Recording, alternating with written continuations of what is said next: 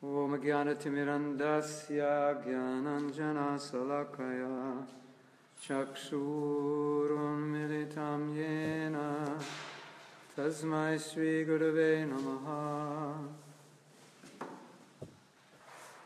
Srila Prabhupada ki jai. Namo Vishnu Padaya Krishna Prasthaya Bhutale Srimati Bhaktivedanta Swami Tinami Namaste Saraswati Deve Gauravani Pacharya Nirvisesa Sunyavadi Paschanti.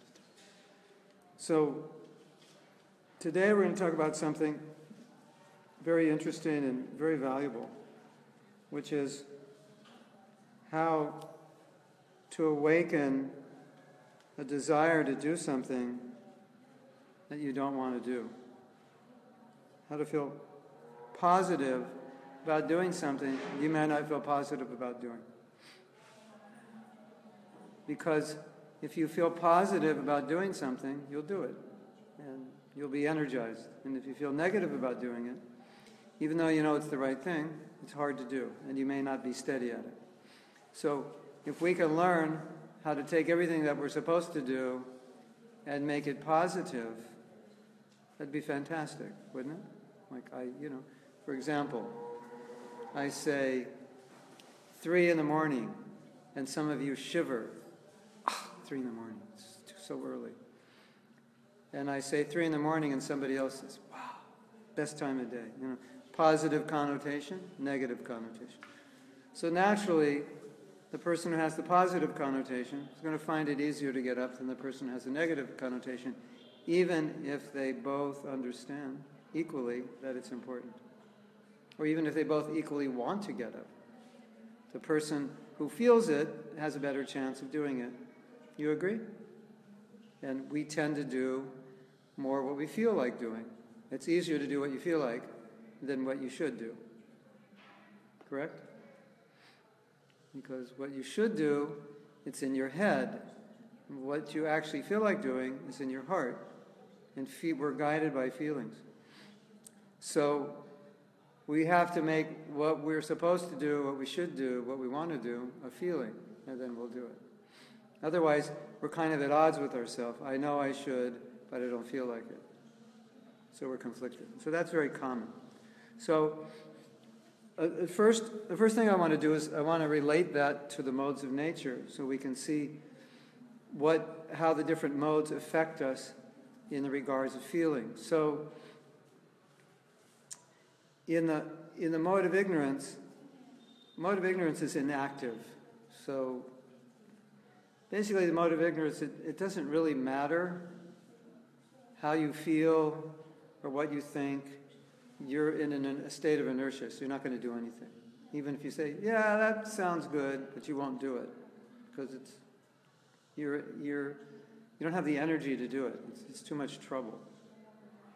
So the mode of ignorance usually is, that sounds good, or, we should do that. But then you have a million reasons not to do it, because then all the reasons are it's too much trouble.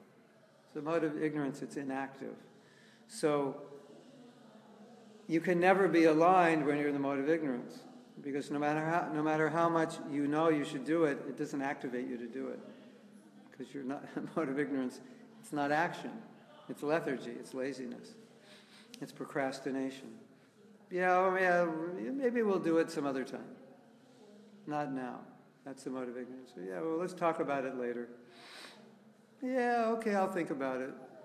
What about this? Yeah, I'll think about it. This is the mode of ignorance. Prabhupada said the mode of ignorance doesn't go beyond thinking. So generally when someone says, I'll think about it, what does that mean? Generally it means, it's a polite way of saying, I don't feel like doing it. It sounds like too much trouble. So nothing happens in the mode of ignorance. When you get to the mode of passion, things happen. So, relatively speaking, passion is better than ignorance, because at least you do something. You get something done. But now what's interesting about the mode of passion, and it's something we can put into practice. What's interesting about the mode of passion, you'll do it if you feel like it. But if you don't feel like it, you won't do it. So that's why you'll see people in the mode of passion. Sometimes they're very active. They're very determined. It looks like they have all these good qualities, high achievers, focus, determination, intention, goal setting. But that's only because they found something that they want to do. And then they're inspired. If you take that same person and you say, well, you know, the goals you set, they're not dharmic. You should do this. If they don't feel like doing it, they don't have any energy to do it. The only energy comes from a passion to do it. But it's kind of a natural psychology. Naturally, you're passionate about what you like. But the difference between that and the mode of goodness is the mode of goodness, you'll be passionate about something because it's right. That's what gets your blood boiling. Not necessarily that you like it, but it's the right thing to do. So for example, you might be looking at some options, and one option looks very attractive according to your modes of nature. And so you're inspired to do it. But a person in the mode of goodness will only be inspired if it's the right thing. So if it's the wrong thing, even if he likes to do it, it doesn't inspire him. Whereas a dharmic person, someone in Sattva Gun, he gets inspired because it's right, not because he likes it. You understand? It's like kind of like a love for truth. If it's right, I love it. If it's true, I love it. And if it's beautiful, but it's not true, or it's in the mode of passion, or it's not right, even though I love it, I don't love it. I can't get inspired about it because it's not right. Or in the mode of passion, being right is not so important, but it's what you like. You understand? Yeah. So Sattva Gun is dharmic, and mode of passion is selfish, and the mode of ignorance is it's just lazy. It's not even anything really. So then, how could we use this idea? Because there's not that many people who love truth so much that just because it's true, they'll do it. They'll get excited. Well, maybe they'll do it, but to get excited about it because it's true, that's like special, isn't it? You know, like sometimes someone will come to the temple, and then you'll talk to them about Krishna consciousness, and then right then they'll say, this is what I want to do. It's true, and they're so excited about truth, they surrender to it. That's a rare person, isn't it? It's true, and because it's true, I do it. That's what excites me. Is it the right thing? If it's the right thing, then I do it. But most people are, do I like it? Then I do it. Right? And that also goes with Varnashram. It's your nature. You have a nature, you get inspired by it. So it's not that it's entirely wrong. If you link up your nature and Krishna consciousness, it'll work. But if we can take something that we're supposed to do, that we don't like to do, and we can link up all the positives to it and all the negatives of not doing it, then what we maybe didn't like doing, now it starts to look attractive. Like I like doing it because I see all the positives, and when I add all the positives, I become inspired. For example, maybe you don't like green vegetables. Maybe you like white flour, fried food, sweets, white rice, and potatoes. I hope you don't like it, because if you do, you'll become a diabetic pretty soon. But let's say you like that. And then I invite you over for lunch, and I put out all the green spinach and the green salad, and then there's a cucumber, lemon drink, and you're looking at this and you're going, where's the bread and butter? Where's the cheese? Where's the white rice? Where are the potatoes? Where's the sour cream? And say, no, we don't eat that. I said, you're not inspired. You're losing your appetite. You're not inspired. So I sit you down and I say, okay, now, one of the main causes of diabetes is everything you like to eat. And I convince you that if you keep eating that way, by the age of 50, I guarantee you'll have diabetes. And once you have diabetes, your whole body starts breaking down, and you're susceptible to heart attack, etc., etc. And I'm so expert that I convince you of that, to such a degree that when you look at white flour, sugar, white rice, and potatoes, you have no attraction to eat it. It scares you. And then I tell you about all the glories of green juices and green vegetables and brown rice and organic this and fresh that and, purely made homemade ghee from deshi cows and how these other cows will kill you, and this and that. And all of a sudden, you're looking at the green salad and the green vegetables, and they're starting to look good. Because I've changed your attitude. So what is good now becomes good to you. And what is bad becomes bad to you. Whereas before, what was bad looked good, and what was good looked bad. Does that make sense? So that's what we're trying to do as sadhakas. Now just look at Prabhupada's books. What does Prabhupada talk about in his books? All the good things about Krishna consciousness and all the bad things about the material world. True? Isn't that one of the major themes? Like even if it's not a theme specifically, but that's the experience you get from reading the books. Krishna consciousness is good, I should do it. Material life is not good, I should renounce, I should detach, I should simplify, I should balance. I should at least balance material and spiritual. Isn't it? That's the impression you get from reading Prabhupada's books. Krishna also says it. So what's happening? Let's take an example from the male perspective. Now, in the Bhagavatam, it says a lot of things about the physical form of a woman. It says a lot of things in terms of the physical form is a trap for the man. And oftentimes it's very blunt. Sometimes it's very blunt about the nature of a woman. It's warning a man that although you see it as an object of enjoyment, it can actually entangle you in the material world. So it balances your vision. Because if you only see it as a positive, then you won't see the possible negative aspects of it. And then the negative may look good.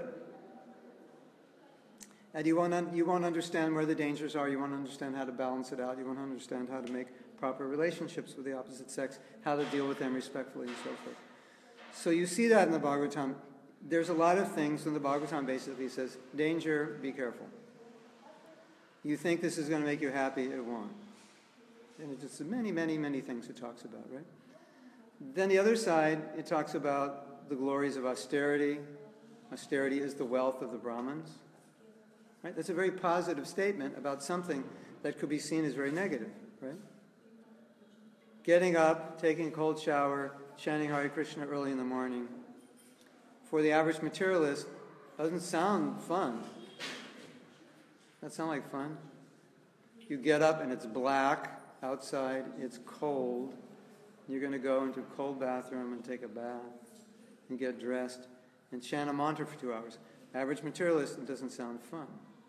And then Prabhupada says, austerity is the wealth of the Brahmins. So what is Prabhupada doing? Positive associations with something which generally from our materialistic perspective, doesn't sound positive. And everything about Krishna consciousness, every sacrifice we have to make, Prabhupada frames it in some positive context. So for example, Prabhupada told the devotees, don't force anybody to move into the temple. Just teach them about Krishna consciousness. When they see the value, then of their own accord, they'll want to do the austerity, because the austerity will become attractive. So what Prabhupada's doing in his books, he's trying to make austerity attractive. What is normally not attractive, he's associating something positive with. So that's a framework for what I want to talk about now, and how we can do the same thing. So if you look at your life and anything that you're having trouble with, generally there's a good chance you have something negative associated with it. Could be a fear of doing it, a feeling of inadequacy, a fear of failure, or just a feeling of uncomfort. I don't feel comfortable doing that. Would you like to do this service? No, I don't feel comfortable. I feel it would be too difficult. I don't know if I could do it. It'd be too. Would you like to be president of this temple? Oh, too much anxiety. Or anything that you don't like to do, immediately you feel uncomfortable just talking about it. So there's negative associations to everything we don't want to do. And if you think of everything you want to do, naturally, it's positive associations. How about this positive association to ice cream? I actually have a negative association because I know how bad it is for you. And I could create a negative association if you allow me, but you won't. You'll probably never come back to my classes if I do. So,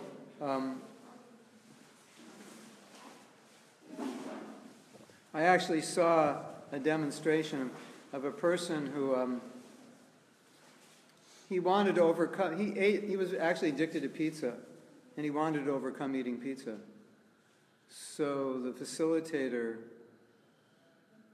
had him associate negative things with pizza, like cholesterol and overweight and this and that. Anyway, he got him to the point where actually the person couldn't eat pizza anymore. It was just by looking at it in a certain way. When he'd see pizza, he actually would lose his appetite. So, in a sense, that's what Prabhupada's doing in his books. He's trying to get us to lose our appetite for the things that we like materially and create an appetite for the things that are good for us that we don't like. Isn't it?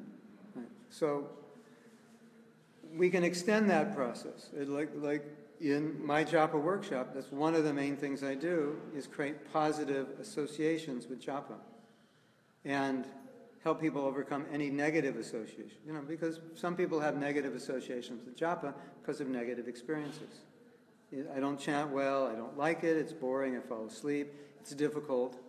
So multiply that by 20, 30 years, you'll have a lot of negative associations. So in order to help the devotees, I have to interrupt that pattern by talking about all the fantastic, amazing things that come from good japa and how much you're missing if you chant bad japa. And so the whole workshop is basically feeding into this idea of the holy name being Krishna's mercy, Krishna's affection, Krishna's love, our greatest opportunity, the most important, powerful process, and then getting people to kind of switch their attitude. And when they switch their attitude, amazing things happen. They start to associate positive things with japa, and then even though their japa may not be better, their attitude's better and their experience is better.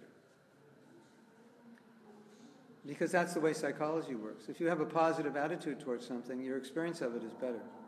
Just like, so-and-so Maharaj is coming. Ooh, so-and-so Maharaj. We don't know who he is, but he's a Maharaj, right? So that means when he sits down and speaks, it sounds better than when so-and-so brahmachari speaks, even though they say the same thing, because he's so-and-so Maharaj. So the expectation is that the Maharaj speaks better. And the psychology hears it better. That's just psychology. They've done experiments with this, and people who have opinions that cannot be altered, the only way they can be altered is by hearing from someone they respect. And he can say the same thing that everyone else said, but now it alters their opinion. So, by having a positive association with something, all of a sudden it becomes better. Japa is amazing, it's wonderful, it's an opportunity, it's special mercy. We're so fortunate to have it. It's the religion of the age. All these positive associations, then when you chant, it becomes a positive experience. You actually like it. You look forward to it. Just like I spent many years in Mauritius, and maybe some of you are thinking of going there. And I could inspire you to go, or I can inspire you not to go by what I say about it, isn't it? I was thinking of going to Mauritius because, I need warm weather, and I heard it's a nice place to preach, and I'm taking Vanapras, and I want to, create, a couple areas to go to, and I've met some Mauritians there inviting me. Mahaprabhu, what do you think? I said, yeah, it's an amazing place. People are so open, beautiful, beautiful beaches, weather's nice practically all year round. There's like 4,000 initiated devotees out of 1 million people. That's amazing. That would mean, if that were New York, that means we would have 4,000 per million. So how many in New York? 20? So we'd have 80,000 initiates. So that's the proportion, like so many, I don't know what 4,000 out of 1 million is, which is like, out of every 1,000 people, there's 4 that are devotees, something like that. Is it? Maybe. So, yeah, mangoes, papayas that just grow wild, bananas, lychee season, sweet devotees like that. So now you're inspired. It's like you have all these visions, right? So yeah, I could go there. And if I tell you devotees are really nice, really sweet, then when you meet them, that's how you'll experience them. You'll experience everything the way I said it, because I have created positive impressions. Now, I could say, I don't really think you should go there, because people aren't serious, and you could preach, but, they'll say yes, yes, yes, but they won't follow. And actually, externally, they look like they're good devotees, but in their private lives, they're really not. And they'll seem like very nice people, but, behind your back, they'll say things. And all of a sudden, you go there, and you meet these really nice devotees, and you're like, I don't trust him. And then you won't like them because of how I primed you. Does that make sense? I primed you with negatives. So, when we become devotees, we're already primed with positives and negatives, right? 3 a.m. is a negative for most of us. That's the time I used to wake up before I was a devotee. College days. No, excuse me. That's the time I went to bed, excuse me. Not wake up. I would go to bed at 3 a.m. and I would wake up at 11. So, positive connotation is not 3 a.m. It's very negative connotation. So we come, because we're in the modes of nature, we come with these positive and negatives, right? And what will make it easiest for us to follow vows, to live with integrity, is that positive connotations or positive anchors to everything that we should do, and have negative anchors to everything we should avoid. In a healthy way, not in a, I hate everything and everybody, that attitude, but just healthy negatives for things that we want to avoid, and healthy positives for things we want to do. Does that make sense? Yeah. So now, how do we do that?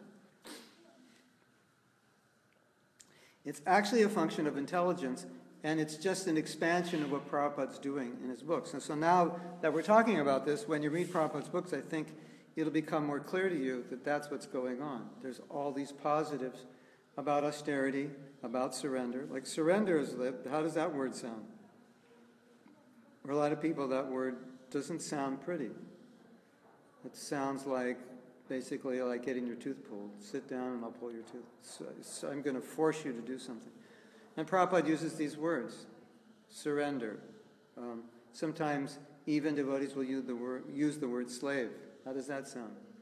Become a slave of Krishna.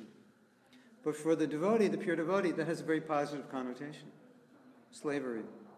To be completely controlled by Krishna's will has a very positive connotation. But for a conditioned soul, it's very negative. Right? So through intelligence, through the function of intelligence, we can create positive connotations towards things which we may have negativity towards. So let's use, I like to use the example of rising early, because it's practical, and it's something we all need to do. So let's say you're a person that has difficulty rising early, or you would like to rise earlier than you're rising. Probably the time that you would like to rise has some negative connotation, such as, I can't do it, it's too difficult, I don't feel like it, it'll be hard, I could never do it, I've never done it, something negative, right? So obviously, if that's how you feel, what are the chances of doing it? Unless you're like some amazingly determined Kshatriya who can like transcend your feelings, it's going to be difficult. And even if you can do it, it's just going to be difficult, right? And the interesting thing is that there's so many things that we want to do in life that we have negatives towards, and then we can't figure out, why is it that I'm trying to do this and I can never do it? Because inside you have so many negatives. Have you ever noticed that? Or it's something to think about. Think about anything you want to do that you're not able to achieve, or that's difficult. And it's pretty likely you have some negatives associated with it. Like, I can't do it. It's too hard. I never could do it. I'm not good at it. What if I fail? What if I succeed and then people think I'm special? That'll be difficult to deal with. Could be anything, right? Okay, so now So the function of intelligence is to analyze things. And the function of intelligence is to see the effects of things. So when you start thinking with your intelligence, you're thinking, if I could wake up early, I would have more time to read, and I really like to read. And early morning is by far the best time to read. Nobody's going to bother me, nobody's going on, nobody's going to call me. My mind is clear and it's awake. It's also the best time to chant. And if I chant early in the morning, usually I chant better rounds. And the morning is in the mode of goodness. So the more hours I can be awake before sunrise, the more hours of sattva I have in my life. And the more hours of sattva I have in my life, the better. And then you can just start listing all the positives, all the benefits. And then you can list all the negatives. Like, well, if I don't get up till 6 o'clock and I have to leave the house at 7:30, it takes me a half hour to get ready, and then I have to eat breakfast before I go out, so it basically gives me about 25 minutes to chant my rounds, so I'll get 3 or 4 rounds done before I go out. And pretty much the other 13 or 12 are going to be pretty bad rounds. So we start looking at the negatives. And, I'm getting more sleep than I actually need, I'm wasting time, could be doing so many things, etc., etc. Or maybe there's a project, and if I just had an hour a day in a year, I could, write my book or whatever, finish this or that. And I could do that every morning if I just got up early. So you're looking at all the negatives. My Guru Maharaj told me to get up at this time and I don't, so I'm not following his order. Prabhupada said, get up this time, I'm not following his order, so now there's all this guilt from not doing it, and etc., etc. So all this negative. So you're looking at all the negative. What's the idea? You want to anchor in negative things about doing the thing you're doing right now, which is getting up late. And you want to anchor in positives about doing what you're not doing because you want to do it. So the idea is, if you just want to rely on your determination to get up, it's not going to last. It's not the way the world works. It's just based on your determination. It's unlikely. But if you can associate so many positives that after hearing all the positive things and reminding yourself, when I say 3 a.m., it starts to make you feel good. It's like, yeah, 3 a.m., that's like the best part of the day. And 3 a.m. becomes a really positive sound. And 6 a.m., rising at 6 a.m. becomes appalling. It's just like a horrible thought to think that I would sleep that late and waste those good hours, those 3 hours in the morning that I could be up. So the idea is for us to figure out how we can anchor in positive emotions so there's positive feelings about doing the thing that is difficult for us. Now, I had this realization, it was very interesting, that I realized that for me and other devotees, a common problem in the Grihastha ashram, or it could be a problem in any ashram, is if you have anchored in negative feelings about the ashram, then it's pretty hard to make a marriage work. Or if you're a sannyas and you have negative feelings about sannyas, maybe after a few years you start to think, this is like artificial, and all these sannyasis are really not renounced, and really in ISKCON there shouldn't be a sannyas ashram, and this and that, How are you going to maintain your sannyas ashram? Because you have equated so many negatives with it, right? So you see sometimes people enter grihastha life, and one of the things that they say is, it's getting in the way of my spiritual life. So that's a negative. Right? My wife or husband's hard to deal with. That's a negative. My children are taking my time away from my japa. That's a negative. And you go on and on and on. So then you're looking at grihastha life as a negative. If that's the foundation, you could read 526 books on marriage, and you'll never have a good marriage because you've anchored in a negative. That's just your paradigm for it, right? So doesn't it make sense if that's whatever ashram you're in, you should associate positives with it? Now, the brahmachari can associate negatives with your situation. He can see all the negatives. Oh, you have to work, and I don't. And you're always spending your time, watching your kid when you could be chanting japa, this and that. So he can see the negatives, and those negatives will be good for him. But if I see those negatives, especially if I'm not in the vanaprastha level of grihastha ashram, that's just going to turn me against, it's going to make me have bad feelings about my wife and children. And then it becomes counterproductive, and then it's very difficult to have a good relationship because I always see it as a negative. My wife becomes the Antichrist. My kids become the Antichrist. They're all working against me. Does that make sense? So sometimes that's all the problem is. A person has associated negatives. And if he just associates positives, then he's fine. Everything's good. Sometimes you'll actually find someone a couple that's very compatible, but they don't get along because they've associated negatives with grihastha ashram. It's Maya, look at this, have this whole apartment, as a brahmachari. You could have 20 brahmacharis living in this apartment. Now there's just 3 of us. We're spending all this money and, this and that. And it's all negative. And so it doesn't work. Then you see your husband or spouse kind of like an enemy. So,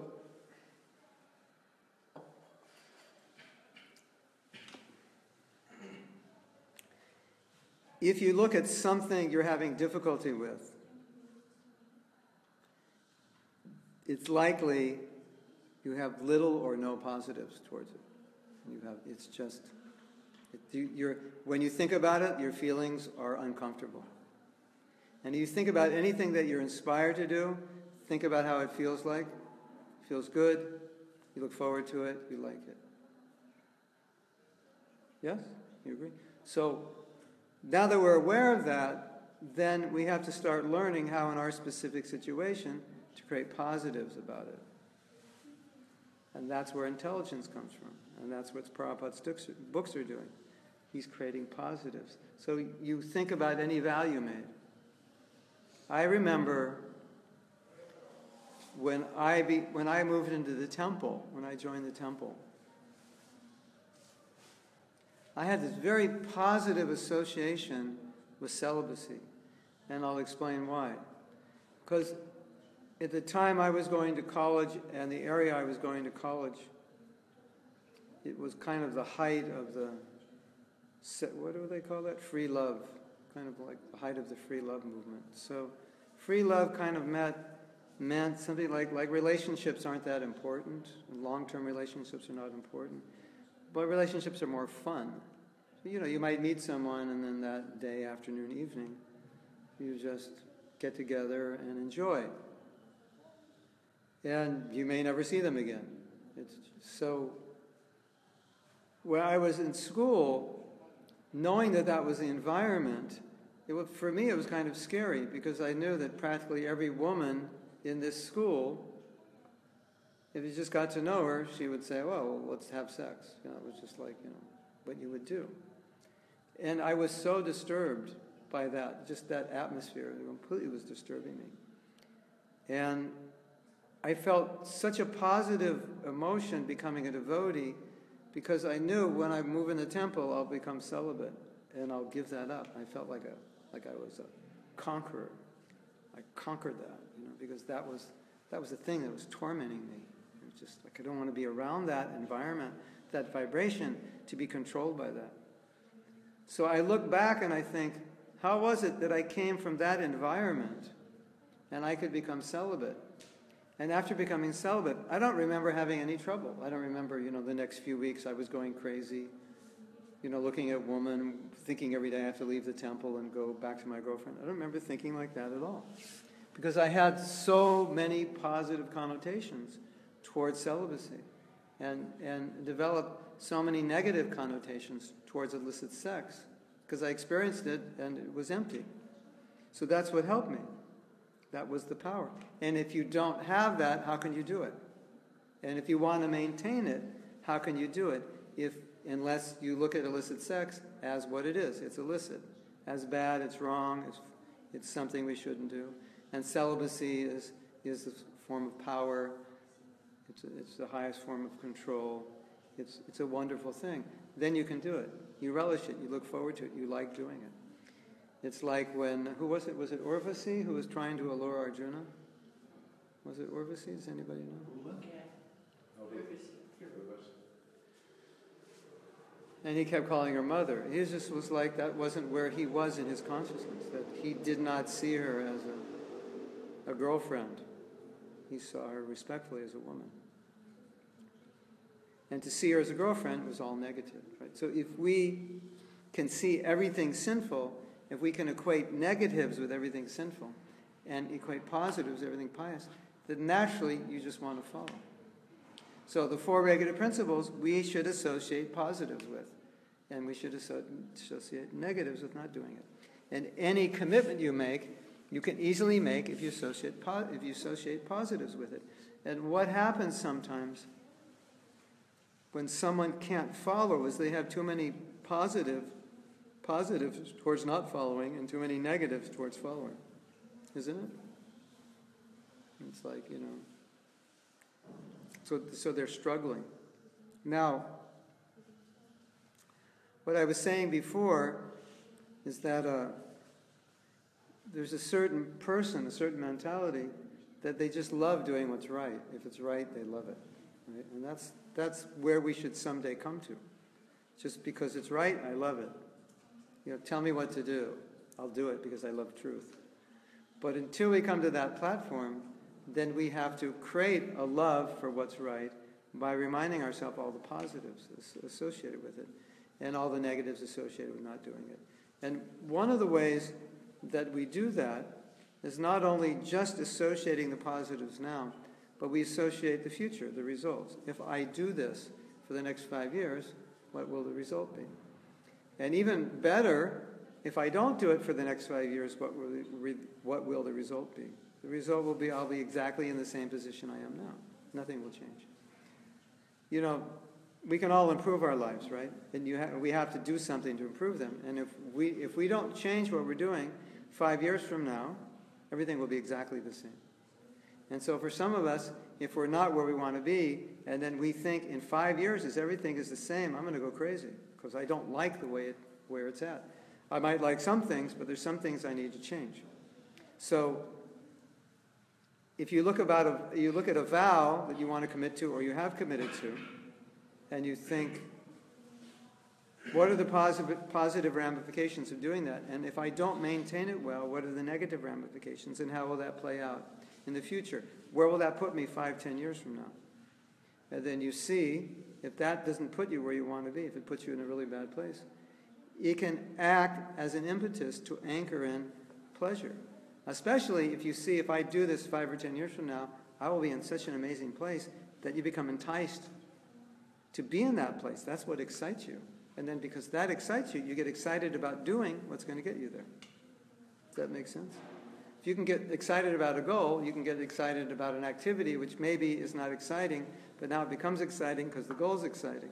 So the activity now becomes exciting because of what you want. Like when you were studying guitar, it may not have been exciting to practice, but you kept in mind the result. If I practice, then I'm going to be playing like this guy. And if I can play like that guy, that's going to be amazing. And that's what I want.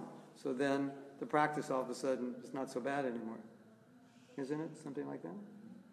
But if you didn't have that vision, you're just practicing. It's like, what's the point? Teach me something to play. No, you got to play scales.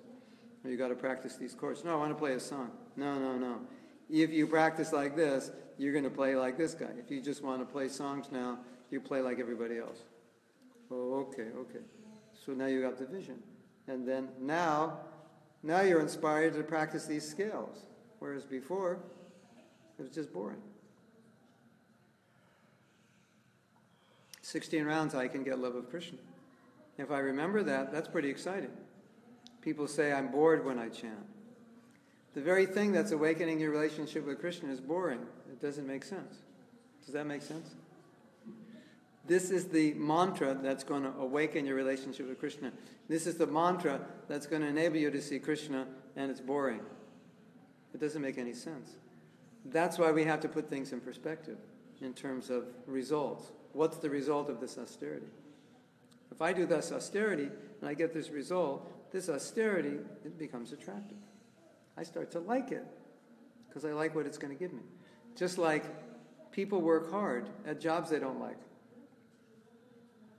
And we probably all think, well, if you don't like your job, why don't you quit? No, but they like the money. This job pays money. And with money, I have a nice house, I have a nice car, I've got a big television, I have nice clothes, I have the things that I want. So I'm willing to work that job, and it's not, even though I don't like it, it's not so bad because what I get from it. There was a lady who didn't like her job. So this coach was trying to help her.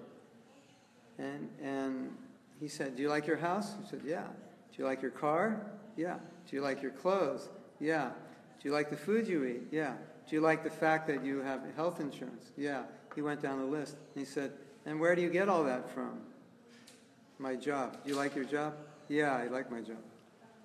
So he just had to switch around her perspective. She hated the job until she realized that everything that she liked, she got from her job, and all of a sudden the job was looking better. Right? Isn't that interesting?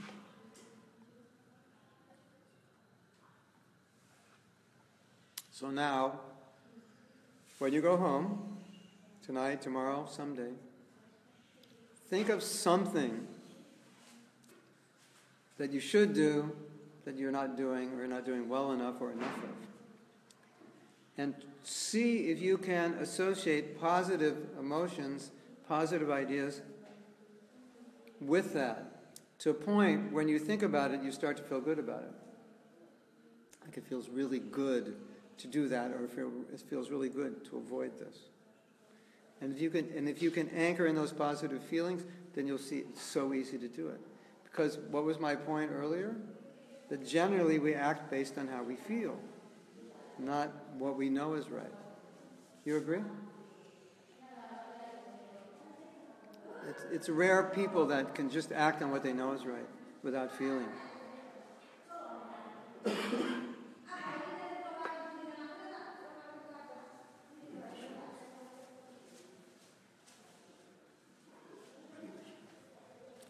Now let's try to guess, what country is she from? Is that an Asian? The country those devotees are from?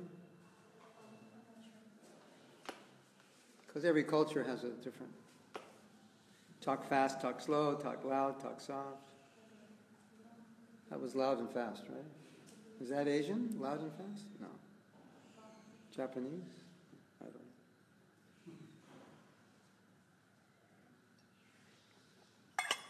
So, now, does anyone have any questions? Aura Gross, where am I? 3 guesses. You guess where I am. It starts with an M and ends with an A. And it's in India. And we're building a big temple here. Hare Krishna. Yeah. When I say feeling, when you feel something, you actually have a physical sensation. If you feel good about something, you say, I feel really good. What does it mean to feel good?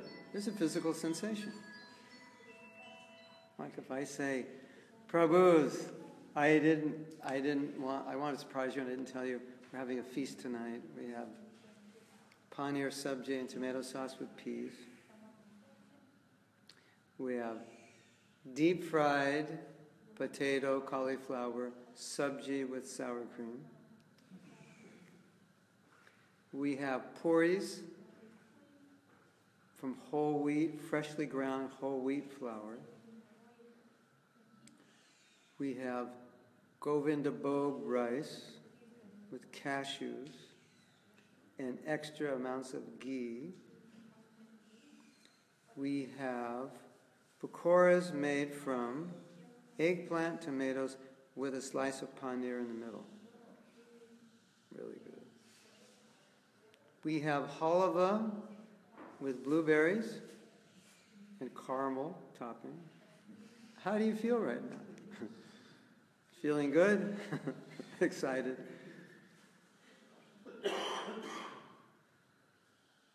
When you want to do something, when it's positive, you feel it. Okay, let's do it. Let's have a little fun.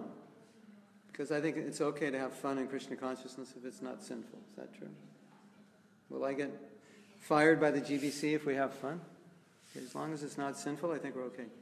Think of something that inspires you, or think of something that makes you happy. Maybe it's, whatever. Your spiritual master, Vrindavan, caramel-covered halva, your child, your mother, or something you've never done that you'd like to do that might make you inspired. Even if it's not Krishna consciousness, just think of something that inspires you. And as you're thinking of it, try to see how you feel physically, if you feel anything. There's some energy in your body or something, or just a good feeling.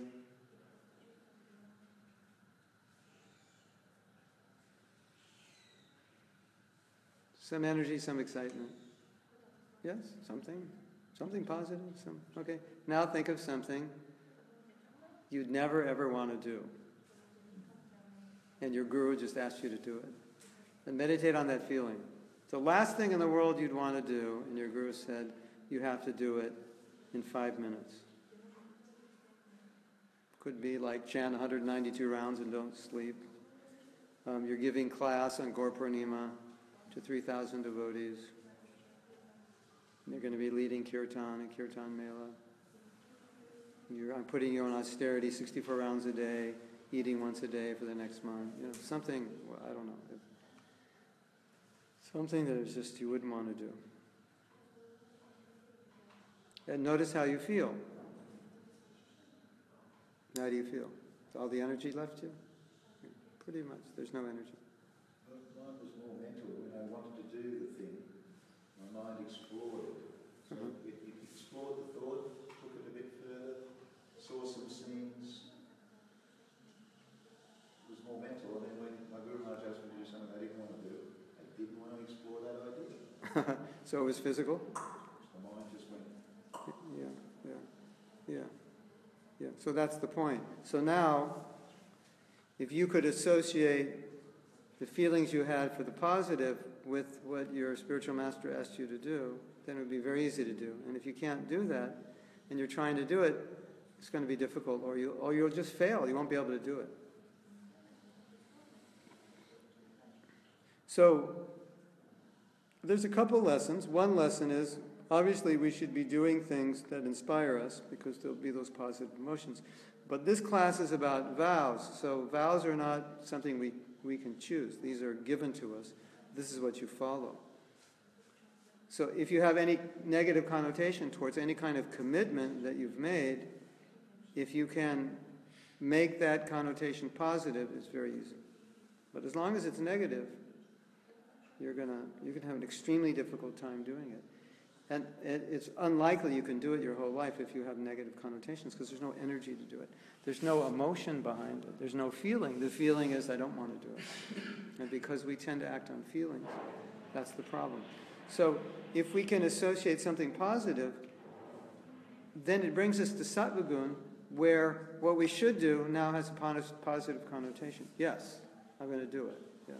This is what I should do? Yes, let's do it. That's where we want to be. So we somehow have to bring ourselves to that. And then it's easy, if it doesn't come naturally.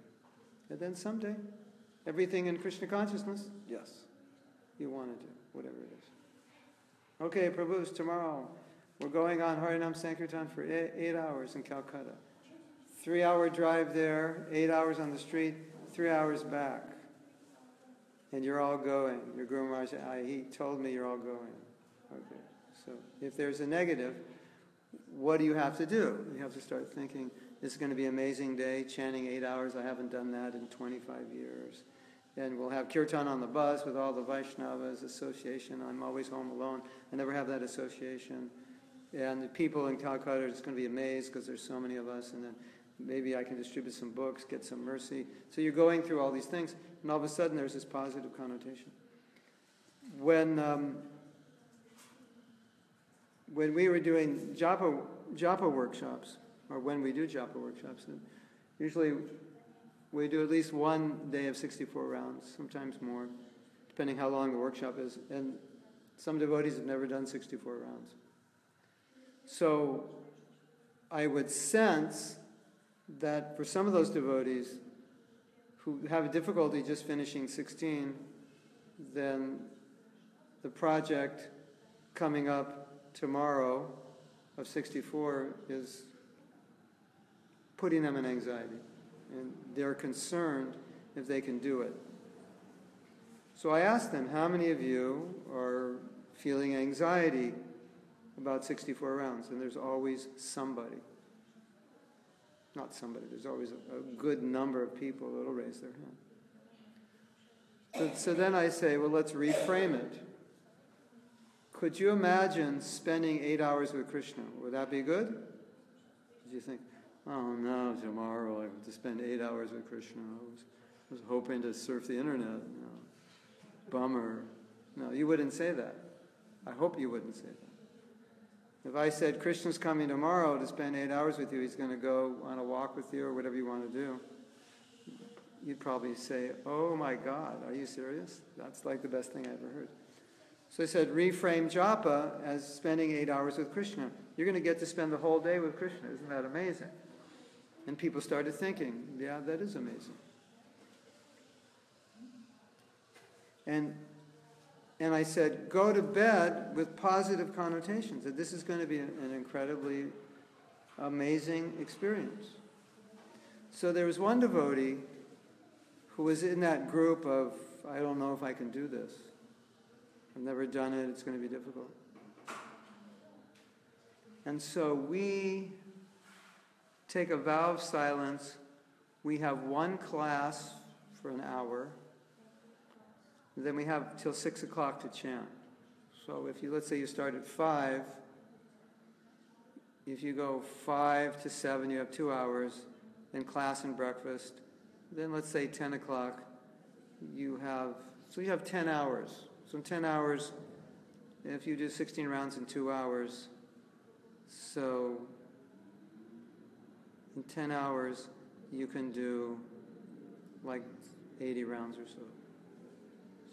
90 rounds, 80 rounds. You can do about 80. And if you squeeze your meal times in, anyway, you can do even more. You can get up in the 80s. So this one devotee who was fearful, I tried to help him and the others go into it in a positive way. That he told me the next day that it was such a positive experience that when he hit 64, he didn't want to stop, and he got up to like 83. And then we had to stop, and we did an exercise of just kind of sharing our realizations about the day. So he was so amazed at the experience. So that's an example of what can happen if you have positive connotations towards something. And every time we have negatives about something that we need to be doing, then we work against ourselves. You might have a negative about something you shouldn't do, that's different, or you don't have to do. But if it's something that's good and you have a negative for it, you have to switch it around and create a positive. How could I make it positive? So you think of anything that you should be doing that you have a negative, and think how to make it positive to the point that when you think about it, you actually feel inspired, you feel energized. Then it'll be easy. It'll be natural, be automatic. Like through all these japa workshops that I've had, I developed this amazingly positive connotation towards japa. And japa is just like, for me, it's like, wow, it's like licking candy or something. It's like, yeah, just chanting. It's like, but I know so many devotees don't have that. But through all the work of studying the glories of the holy name, it created such a positive impression. And the positive impression created a positive experience. And the positive experience created a positive impression. The positive impression created positive experience. Positive experience created... But it works the other way. The negative impression creates negative experience. The negative experience creates negative impression. The negative impression creates negative experience. Isn't it? True? Yeah. So that's the importance. creating the positive impression, because then you get the positive experience, which reinforces the positive expression. And so then it just goes up. Now, you might say, well, isn't that going to happen anyway as I advance? It will, but unless we do it this way, we're slowing down the process. Because if we're negative about something that's actually positive, it's harder to get the goal. It's harder to achieve that position where we actually want to do it naturally. So this is it's reframing our consciousness, which again is what I said, that's what Prabhupada's doing. He's reframing our consciousness to be positive about what's right and negative about what we should be avoiding. Is that okay? All right. We have some questions out there. I will answer your questions.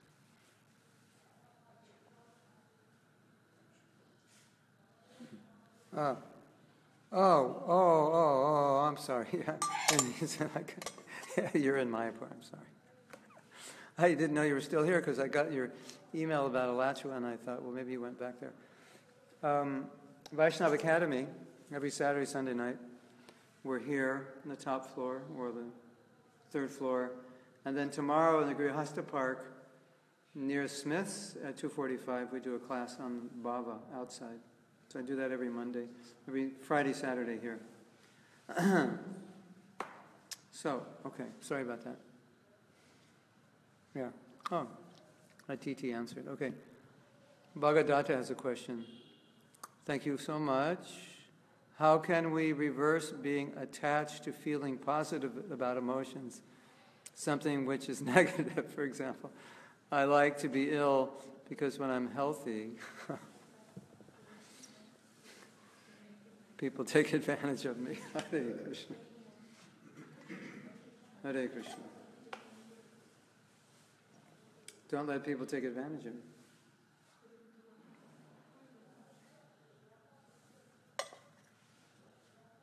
I think it's the same process as I described.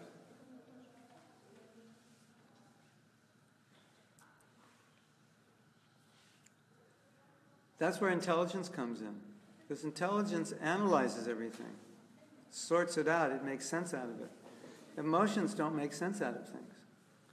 Emotions they can, but they don't always. It depends on your consciousness. So emotions may make sense and they may not make sense, depending on the intensity. So if you use your intelligence to analyze what you're going to get yourself ill so people don't bother you, that doesn't make sense. And you could be serving Krishna, but you got yourself sick. Yeah. And if people are taking advantage of you, you can set some boundaries in your life. You can talk to them and say, don't expect these things of me, etc. That's a better approach, isn't it? When you break your vows, you lost your integrity, how is the best way to remedy that fact? I would say there are three things. Backstep and find out where you took that step off the track that caused the problem, so you never take it again. So you backtrack it, and then you learn, and then you solidify that you'll never take it. You feel remorseful, because remorse will energize you to never do it again and go forward. And then the third thing is the best apology or the best remedial measure is to act properly. What's a better apology than not doing it again? So the best apology is the right action. That's how you remedy. Okay, now I made a mistake. I took a left turn. I should have gone straight, but I took a left turn. And because I took a left turn, I ended up on this road. Because I was on this road, A, B, and C happened. If I hadn't turned left, it wouldn't have happened. So I need to always remember to go straight. So I backtracked my steps. I said, what was that first mistake I made that led to a series of other effects and causes? So if I did make that mistake. So you can, whenever you see a breaking of a principle, you can find a point where you did something wrong that led to causes that wouldn't have been there if you hadn't made that mistake. So then you're aware to prevent myself from making that mistake. Yes. With the job analogy, the psychiatrist talked the woman into believing that the products of her job, Yeah. that she enjoyed, but therefore she said, all right, the job is good. Yeah. But if she still finds aspects of the job, she doesn't like the travel, the people at the job, the physicality of the job, who knows, whatever. The other things you mentioned are results, which she enjoys, but she still doesn't, even after even getting convinced the job is the cause of the things she's enjoying, she still doesn't like it. I have a story. Maybe that'll help. There was a question, but anyway. What? There was a question coming. Oh, okay. That's okay. No, ask the question. Well, the question would be then that would manifest at some point down the track, like the Satriac trying to just force himself to break his beyond emotions. It may and it may not. Well, I guess there's a couple ways of looking at it. What you say can be true in many cases if the person has an option. But let's say she didn't have an option for another job. So then I would say in that situation, what he got her to do was appreciate that this is the austerity you have to go through to get the things you want. So then it doesn't look so austere anymore. It's like, have you ever got a massage and then they hit that point? It's like, ah! And the massage person says, just let me massage it because the pain's going to go away. The more you feel it. So all of a sudden the pain starts feeling good because the pain is curing it. But otherwise, it's just pain. I can't stand pain. So it's like, the people who are at pain at work could be tolerated now with a new attitude that this work is bringing me everything I want. Also, any other job I get is going to have other people who are in pain, most likely. And so short of changing my occupation and getting in a really good company, which is an alternative. But if she didn't have that, then it makes sense. So it's different for different people.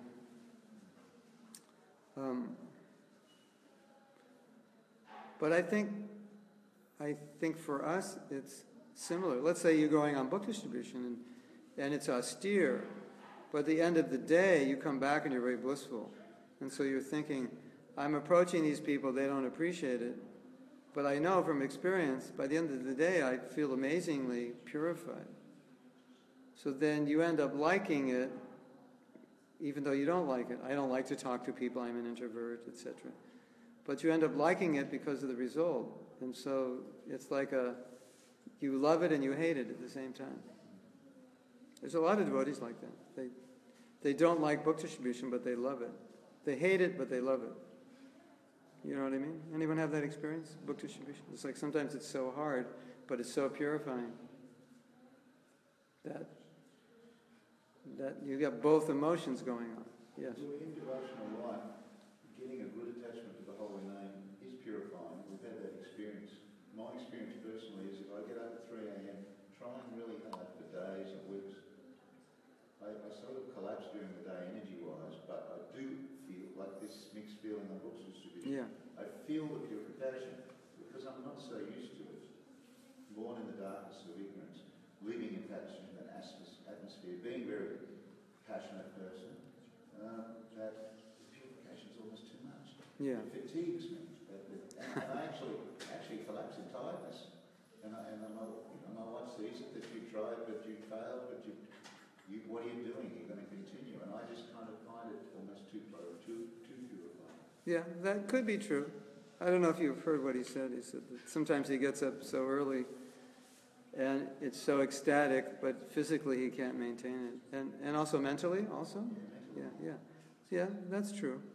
I still would say what I spoke about should still be done, but then you may have to just, balance it a little bit to something you can maintain more naturally. Because you have two things. You have one, which is positive association, and you have one, which is natural or actual taste. So through positive association, we'll do it better, and that will awaken the taste. And in any kind of vow you make, you obviously want to do something you can maintain. So and it should be natural. So I have the same experience. I love to get up early, and a few weeks ago, I never slept more than 4.5, 5 hours. 4 hours. And after about a week, my body, I was full of mucus. I never had so much mucus in my life. It was like I became a mucus factory. If I could sell mucus for $100 an ounce, I would have been rich. So I went to Bangalore after, I came down with this on a Friday, and a week later on Friday I went to Bangalore, and I still had it. And on the airplane, for 3 hours after I got off the airplane, I felt like I was underwater. I had so much mucus. I'd never flown with that much mucus before. And I thought I actually lost my hearing. So we got in the afternoon, and we had a program in the evening, and I said, take me to an Ayurvedic doctor. In the neighborhood I was living, every 3 blocks there's an Ayurvedic doctor, and there was one actually a block away. So I told him what the symptom was, and then he said, you need massage, you need 3 massages. How long are you going to be here? I said, 5 days. He goes, you need 3 massages. And then another devotee was with me. He said, what about medicine? No, he says he doesn't need medicine. He just needs massage. He says, why? He said, I told him the symptoms. He said the symptoms are he is not getting enough rest, and he's been under stress. So during that time period, we were working on developing a website, and I had to write a book in like a week, to fill the website up. And it was just, getting devotees to work with me, and all the time devotees were coming, and we were working late, and things were going wrong. So, I was stressed, not stressed, but I was somewhat stressed. And I was so energized to finish it, I could never go to bed before like 12 o'clock, sometimes 1 o'clock, and then I'd get up for the morning walk and make sure I was there on time, and I'd go walking. And then my body went, poop. It just collapsed. My wife saying, you should sleep more. And I didn't take any extra rest during the day. I wasn't tired. It's like I couldn't sleep. I would just have to finish this project. So then my body collapsed. So I have this experience. And my experience is, according to my body and according to my level of consciousness, there's a certain amount of sleep I need. So if I don't get it, the body will get it back somehow. I'll either just fall asleep somewhere, sit down and fall asleep to catch up, or I'll just get sick and then get enough rest to catch up. So that's part of the, balance. But I think the general principle is good if you can balance it, that you like to get up early. I like to get up early, but I don't always get up as early as I like to for that reason. But sometimes I just wake up early and there's no negative. It's like, yeah, it's early, get up. Especially when the weather's warm, I tend to get up early because there's no blankets. It's not like I'm really in bed. It's just kind of it's like I took a nap or something. So, yeah. Let's see, we had something else.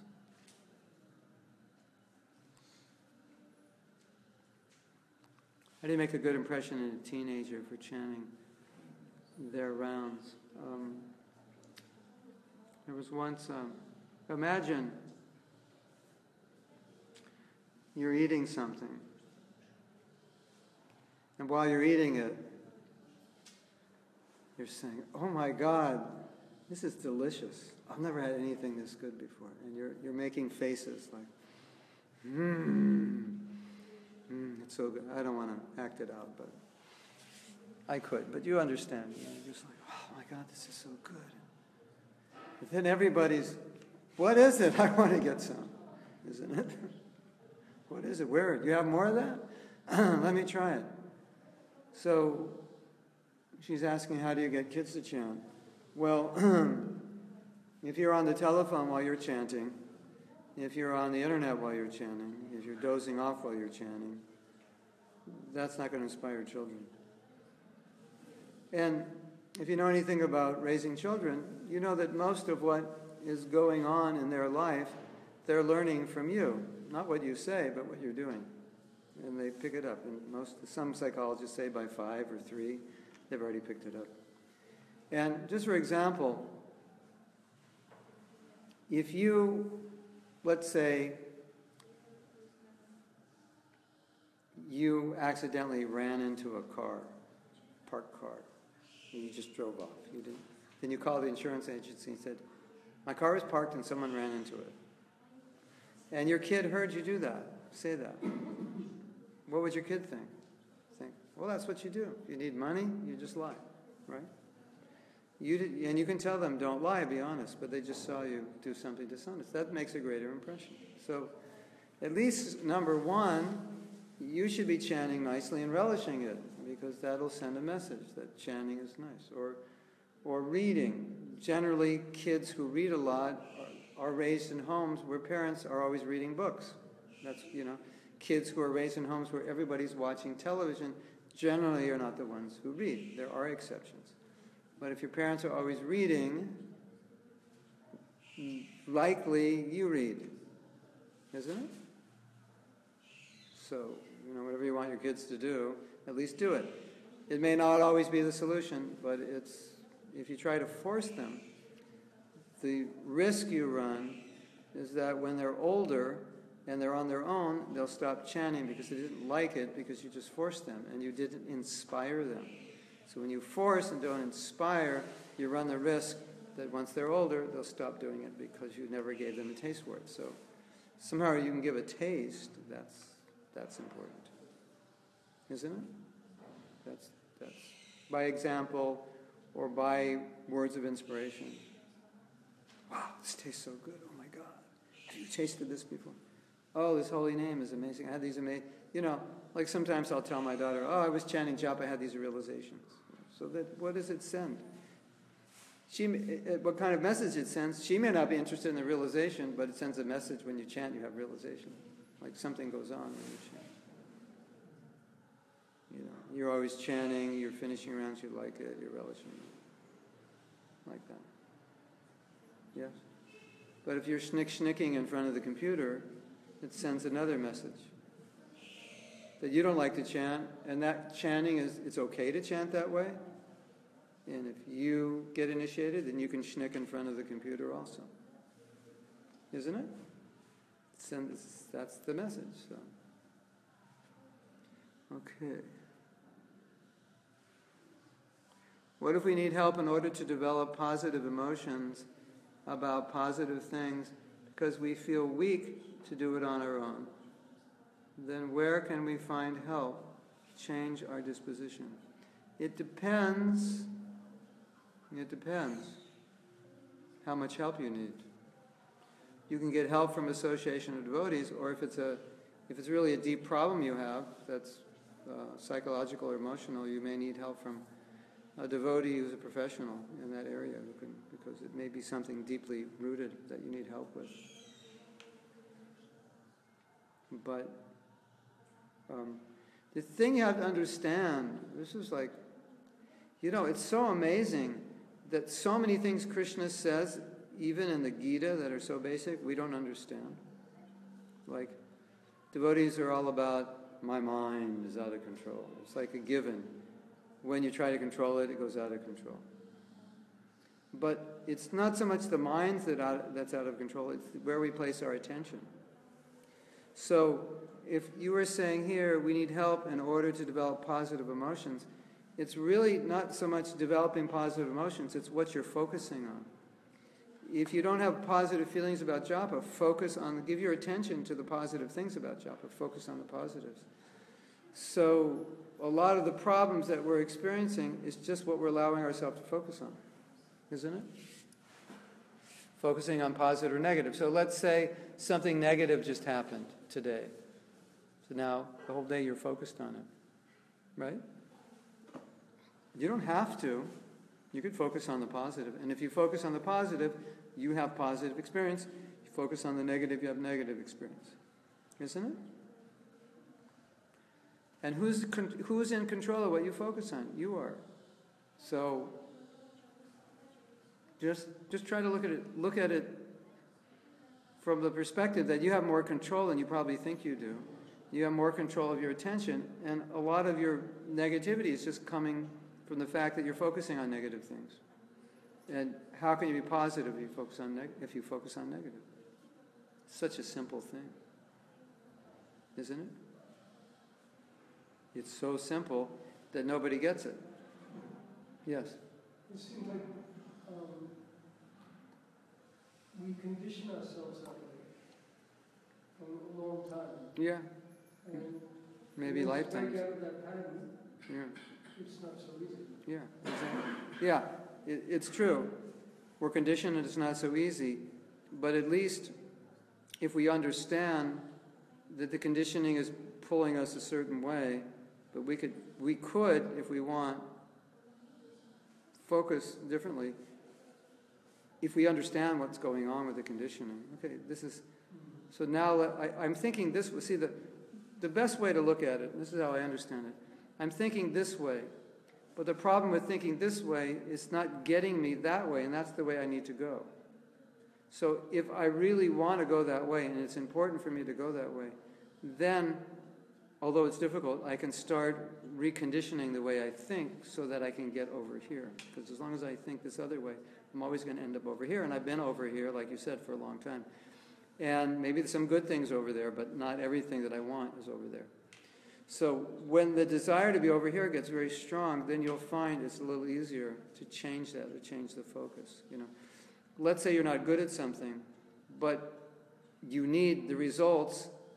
You need certain results, and in order to get those results, you need to be at least a little bit good, or you need to have the proper attitudes that maybe you don't naturally have. And so when you think about it enough, then you realize, well, I want to get this, and these are the attitudes I need to get this. So somehow or other, I'm going to have to develop these attitudes. I'm going to have to develop a liking for those attitudes. I'm going to have to develop a liking for being like this or thinking like this. And if I don't, then I should just stop thinking about that and making that my goal, because I'm not going to get it. I'm just frustrating myself. So, you know, you can take either route. I'll just be satisfied with these results because it's easier. I'll go with my conditioning. But if I want these results, I'm going to have to change something. And at least what I see in my life is if I want these results and I don't do the things that are going to get them, I get frustrated. It's very frustrating because I keep getting these other results, but I want these results. And so I have to be a little bit of a different person to get these results. The simple fact that I'm always going to get the same results by thinking the same way and doing the same things. So a lot of these realizations become impetus for changing, even though it's difficult. But you just realize, if I don't, I'm going to die, and I'm not going to achieve this, and this is what I need to achieve. Right? So it's hard, but I think what's lacking is the impetus. That's what makes it hard. Because, you know, it requires energy to change. But it can be done. There's a really interesting idea that I discovered that sometimes you may not have a nature to be a certain way, but in spite of that, you can act, even if it's not your nature, but you can act in a different way. Like, okay, you know, like we would do book distribution. So maybe you're an introvert, but if you're an introvert, you can't sell any books. Nobody gives you a donation. So for that 4, 5, 6, 7, 8 hours, you go out on Sankirtan, you become an extrovert. And then when you get back in the van, you go back to yourself. You're just quiet and you don't talk to anybody. But out there, you know, everybody's looking at you and going, boy, my God, he's so bold. That's so weird. Because normally he's not like that. So we have that experience that we could act in ways which aren't our nature because it facilitated certain goals. So that's also important to understand. Okay, maybe I'm like this, but could I act in a way to get this, even if it's not my nature? And sometimes it's true, you can. Fake it till you make it, sort of thing. Yeah. It might be fake it and you'll never make it, but at least fake it and you may never become that way because it's not your nature. But in this circumstance, you need to act this way. You know, I'm not a bold person, but if I don't become a little more bold or more fearless, I'm not going to achieve the result I need. So for the service of my guru, I act that way. And Prabhupada says in the Gita, you know, act bold and fearless. So okay, I'll do that. That gets me where I want to be. It doesn't come naturally. And so it may never be that I'm like that, but at least now I can act that way And, in some cases, you will become fearless by acting fearlessly. But in other cases, it may be your nature that I was on the airplane and there was a documentary on, I think, climbing to Mount Everest. People risk their lives. And then after they did that documentary, they showed other things that people did where they risked their lives, like riding a bike between two cliffs, you go down. And if you land a little short, you go down like a mile, and, you probably wouldn't want to live through that. Better you just die.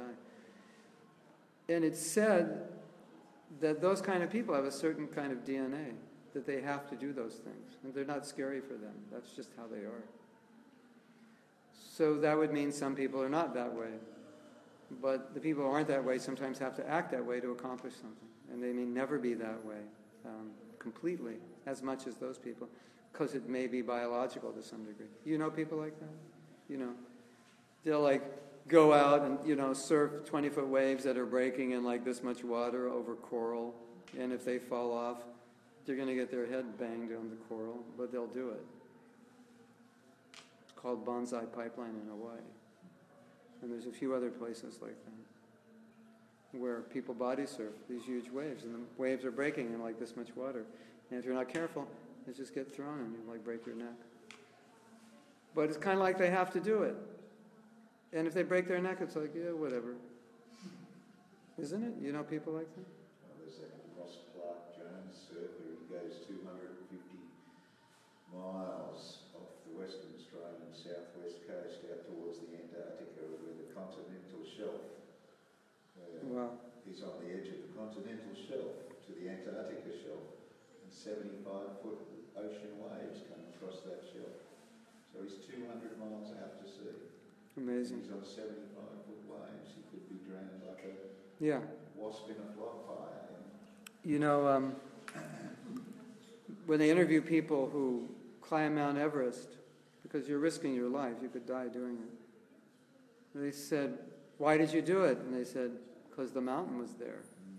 It was just it's there, I have to conquer it. So that's a certain nature that people have.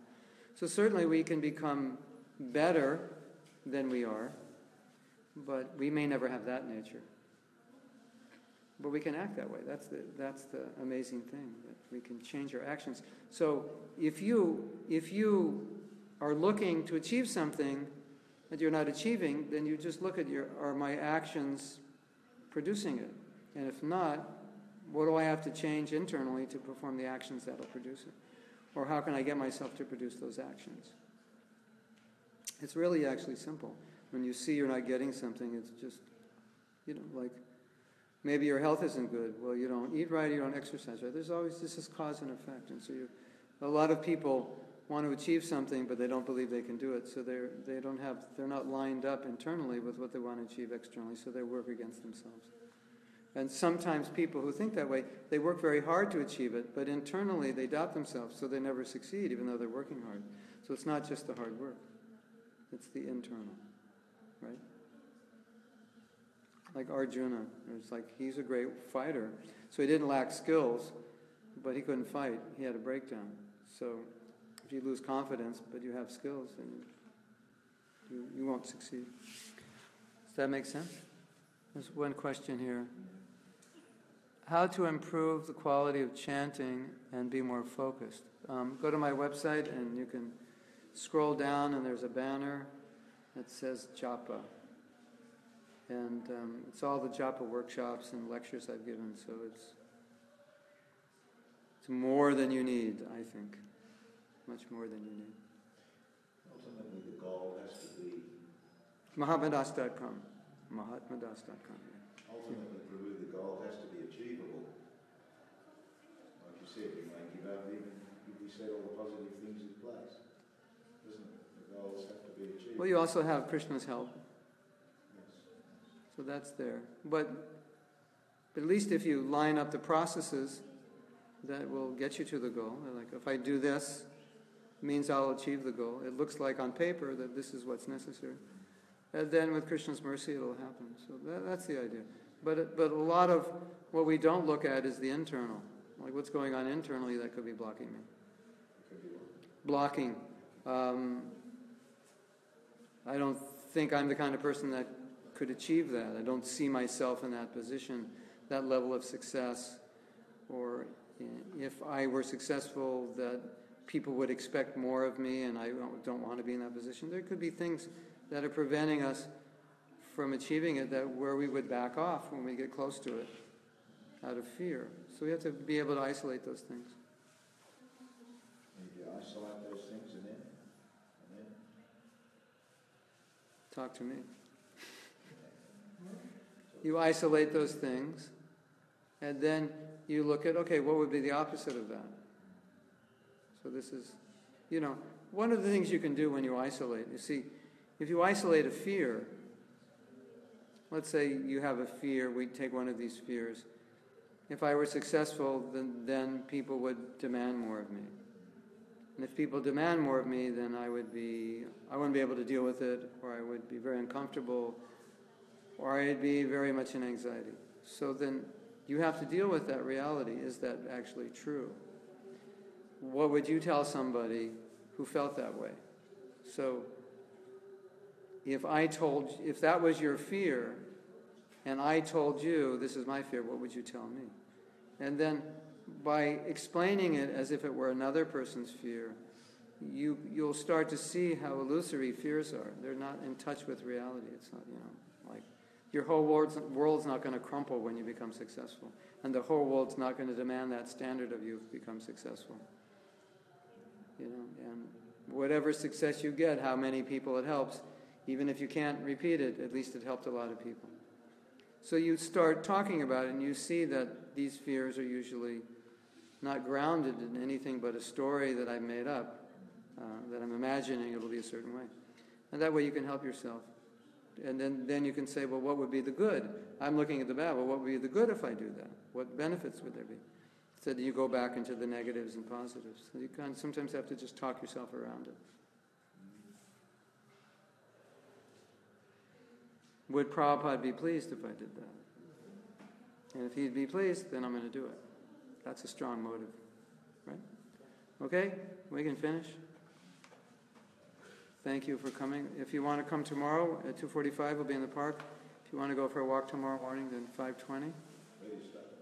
Outside Panchatattva. And then we go Tarampur Road, we go up to Jalangi, come down around the Grihastha area into Prabhupada Samadhi. About 6:15 or 6:30, we end up in the Samadhi. And we walk fast, get some exercise also, stay warm. Srila Prabhupada ki jai, Go Premanandi, Hari Hari Bol.